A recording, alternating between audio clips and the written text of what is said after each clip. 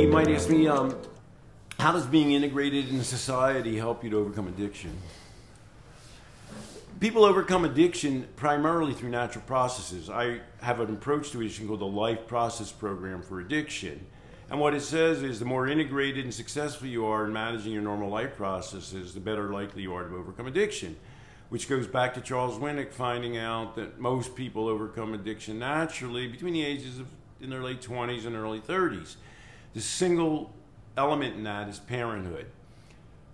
Most people, not all, are going to say when they're pregnant, oh my God, am I really going to keep drinking like this? Am I really going to keep smoking like this? Am I going to really keep shooting up heroin? Most people, when confronted with that choice, or soon after the birth of their child, will vote in favor of the child. There's no mechanism in the history of the world that has caused more remission and addiction than becoming a parent, of course, including a man who doesn't carry the baby. And so that tells us something really powerful. And you can ask people why they quit smoking.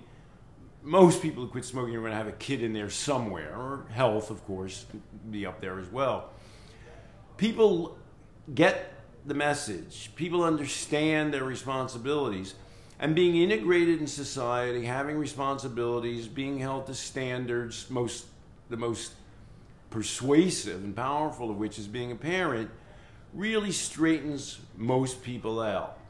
No therapy, certainly not AA and the 12 steps, which is effective for 1 in 100 people, has anywhere near the impact of those kinds of natural processes.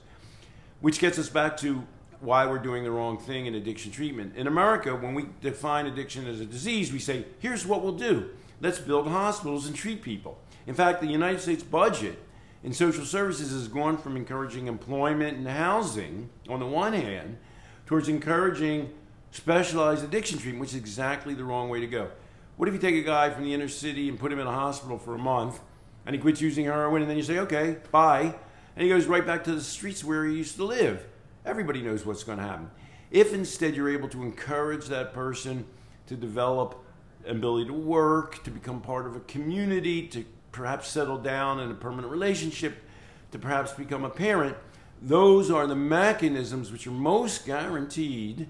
They're slow, they're difficult, they're expensive, they're comprehensive, which is why America hates them, because we don't think in terms of social solutions.